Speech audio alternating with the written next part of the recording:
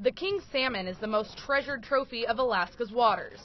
Anglers spend days, months, and even years on the Kenai River fishing for the one. I've been fishing this river for 40-some years, so I think that's what everybody does. They go out hoping for that great big king, and I'm not sure that I could even bring one in at this point. No easy accomplishment.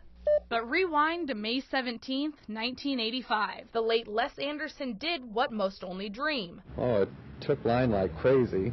I almost ran out, and we speeded the boat up, and finally we caught up with him. We got our line back, and then we knew we were safe.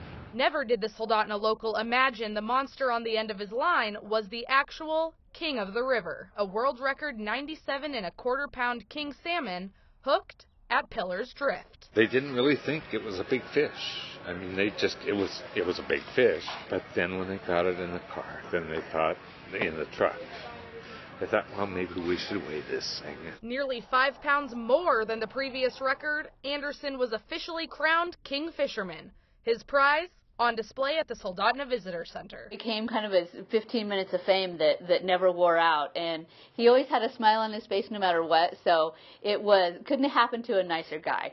After 19 years of notoriety, Anderson passed in 2003. The community remembers fondly. He was such a neat guy, always so friendly. Come in and see, Les, you're going to break that record again?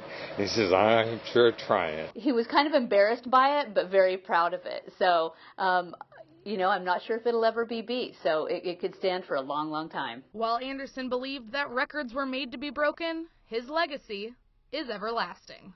Kari Bustamante, Channel 2 Sports.